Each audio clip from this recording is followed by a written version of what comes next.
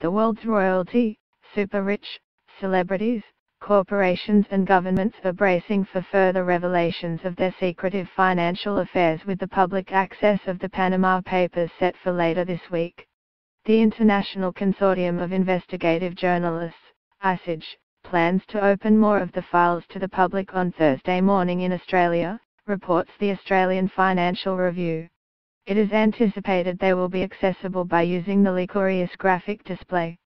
The Paradise Papers is a database of 13.4 million documents detailing the tax affairs of some of the wealthiest people and companies on the planet. Perhaps the biggest name to emerge from the list is the Queen.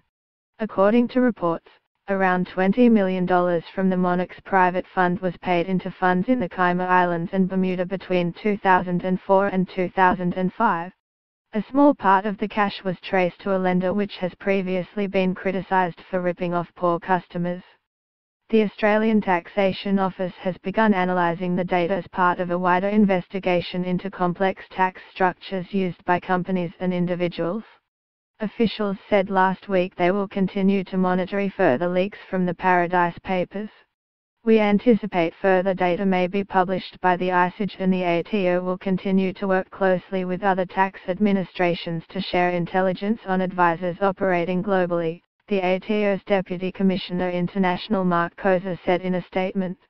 The majority of the data comes from papers leaked by Appleby, a Bermuda-based law firm specializing in offshore accounts.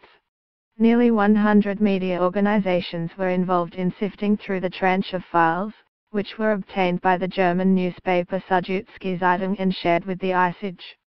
Much of the new trove of files includes bank statements, emails and loan agreements from Appleby, a firm which helps clients set up in overseas jurisdictions with low or zero tax rates.